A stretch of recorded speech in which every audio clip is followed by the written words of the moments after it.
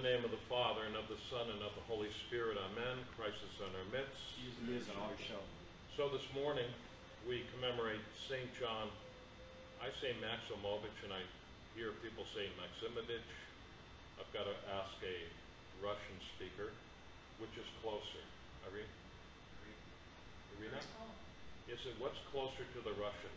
Maximovitch or Maximovitch? Maximovitch? Okay, I got to start calling him St. John Maximovitch. Okay. The Holy Hierarch John Maximovitch was born in the Kharkov region in 1896 and reposed in Seattle in 1966. During the Russian Civil War, his family fled to Belgrade, joining the ranks of Russian exiles in Serbia, where he later became a monk and was ordained a priest. In 1934, he was made Bishop of Shanghai, where he served until the communists came to power. Thereafter, he ministered in Europe, serving as bishop first in Paris and then in Brussels, until he became Archbishop of San Francisco in 1962. Throughout his life, he was revered as a strict ascetic, a devoted man of prayer, and a truly wondrous, unmercenary healer of all manner of afflictions and woes. And we saw that yesterday with St. Cosmos and Damian, the unmercenaries. What does this mean? They give without pay. They're called to bring healing into the world, and they do it. And St. John did that as well. He served the divine liturgy daily, slept little more than an hour a day. What did he do the rest of the night? He prayed. He prayed. That's one. The man's life was so conformed to Christ. That's why he was able to do the wonders that he did. And he did many, many wonders. It's a lot more to say. And kept a strict fast until the evening. It is doubtful that any one man gave so much protection and comfort as he to the Russian Orthodox people in exile after the revolution of 1917. He was an unwearying and watchful shepherd of his sheep in China, the Philippines, Europe, and America.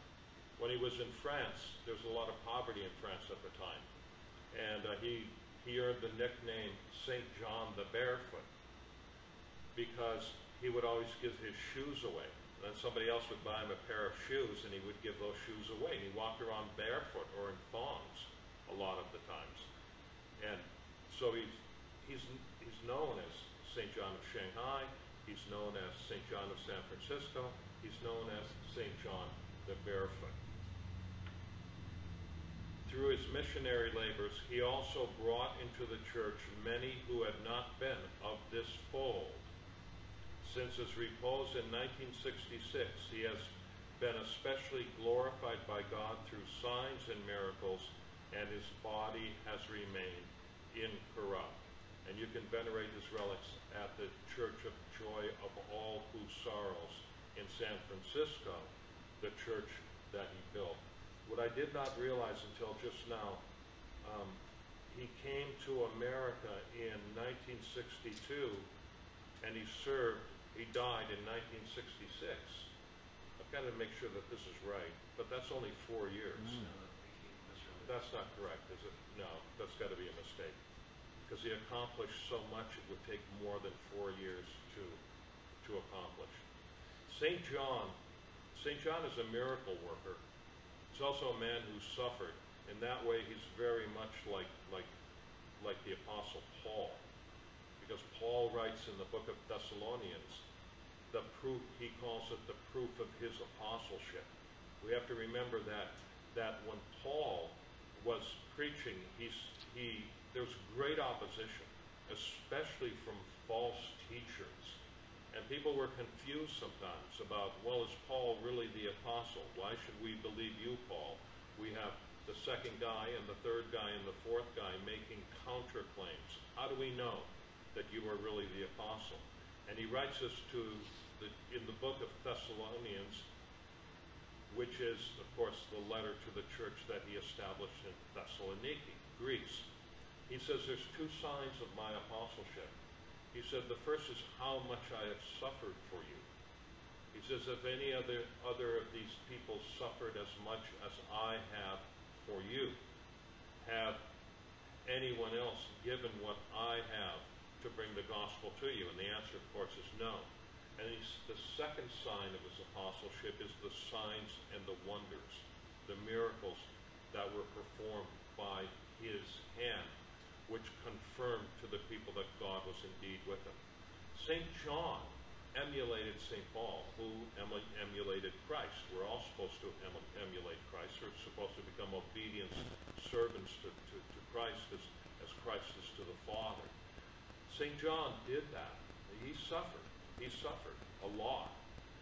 And yet he also, in the second sign, he also did many signs and wonders, as we mentioned here already.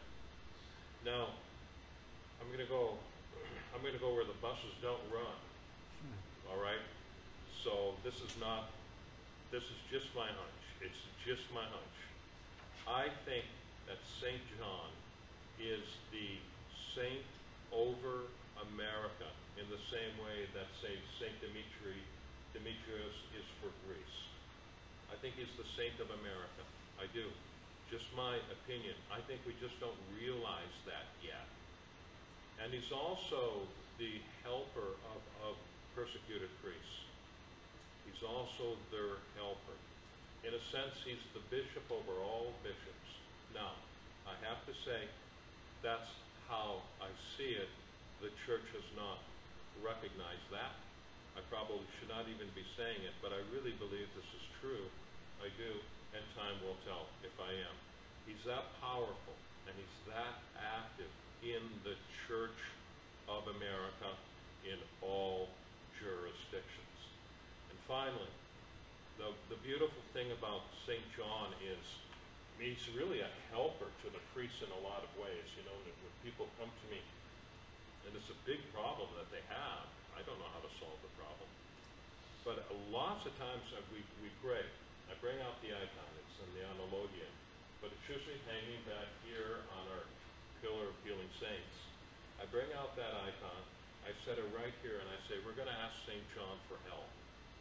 And we do, and we pray. And he has come through so many times in financial issues, legal issues, the things, really hard problems that people face in their life. And the beautiful thing I love about St. John is he always answers really quickly. Really quickly. And not always, but I would say like 80% of the time.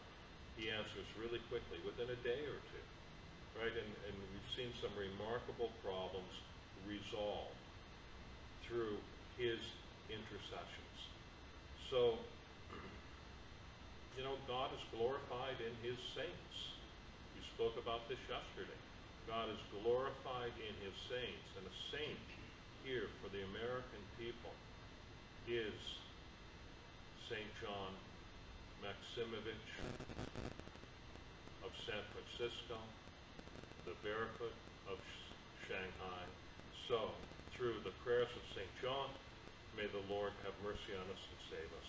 Amen.